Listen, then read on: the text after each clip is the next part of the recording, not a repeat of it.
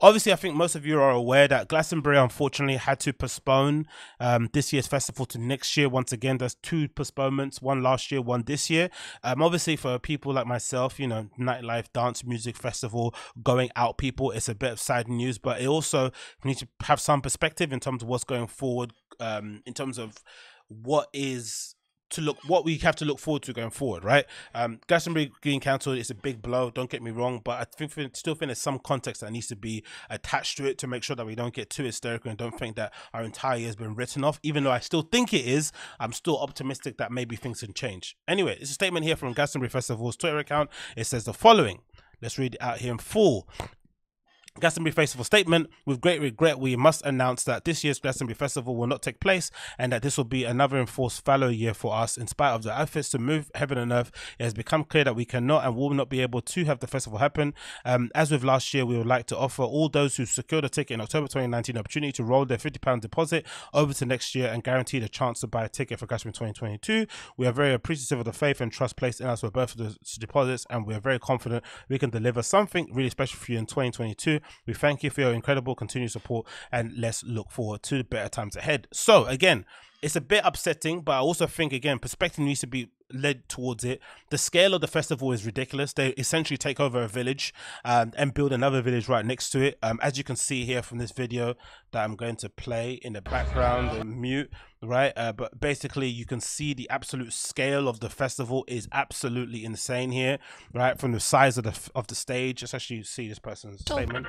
I just want to let you know, in many ways, this show has changed my fucking life drastically.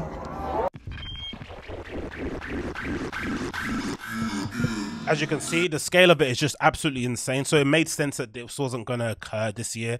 It just wasn't feasible. I read somewhere that most festivals need 6 to 8 months lead up time to get ready. And then I've read in other forums that Glastonbury people that sell stuff in the arts and crafts departments are like getting ready like sometimes December or sometimes earlier, right? Putting their stuff together in terms of ordering suppliers and whatnot. So I'd imagine something like Glastonbury probably needs at least 6 to 8 months, maybe 10 months to get ready ahead of time and lead up. And obviously the insurance as well, I'm sure they try to maybe work out some sort of deal with the government to make sure that if the festival was cancelled for any sort of way, they could maybe claim the money back. I've read reports that it costs anywhere between 10 to 25 million to put the festival on. So loads of costs are accrued or attached to it and way too much risk considering what's going on. I still think going forward, there is the possibility of some rogue, independent, slightly more mobile festivals deciding to do their thing later in the year. Because I think once the vaccinations have basically ramped up and we're at a point where people can start socializing, I definitely envisage sometime in August, September,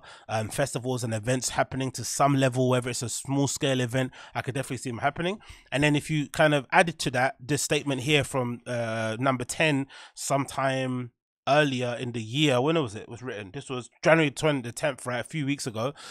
There was a rumor that came out. This is a headline from Daily Mail that I screenshotted. It said the following: number 10 is examining plans to keep bars open for plans to keep bars closed for 5 months with full COVID lockdown until late March as COVID death toll passes 80,000, right? But then the thing to kind of hone in on is this last line here in a subheadline, which says the bank holiday on May 3rd is seen as a more likely date for boosters to reopen. So they're kind of aiming for like a May Day celebration to kind of get us all back out and maybe to boost the economy, give people something to scream and shout about. So if that's the case and the government's looking forward to that kind of May Day date, and they're obviously ramping up the vaccinations, we're still living in lockdown now at the moment, I can still envision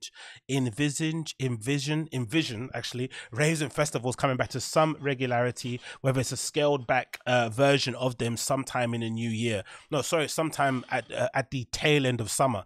Now if that doesn't happen, I'm pretty sure they're going to be ready to go by next year, of course, going forward with the vaccination. It's definitely going to happen. But like I said, it's upsetting news, but I don't think you should be completely distraught by it. There's still a possibility and opportunity for us to go back out and rave. We just have to kind of sit down and sit tight a little bit more. Like I said, the people that are attached to it, you know, the people that kind of sort out these events, the crew and the people that work behind the scenes, I'm not sure what they're doing during this time, what support they have. Those are the people that really need to kind of look after. Hopefully there's a fund and a grant that those guys can apply for to ensure that they kind of keep their heads above water. But regardless, I'm hoping by, like I said, by the end of summer things change. If not, the beginning of 2022, definitely be able to see large scale. Again, I still think you can go out by the end of this year. But in terms of going out properly, like how you did in 2019, to an actual rave, bum to bum with strangers, right, sitting down, having fun and shit, I don't think that's gonna happen again. Like I said, until next year. Sort of similar to this. Where can I see a video of it? I can't see it. Oh, it doesn't matter. Where is it? Taylor was released. It doesn't matter anyway. But yeah, you know what I mean.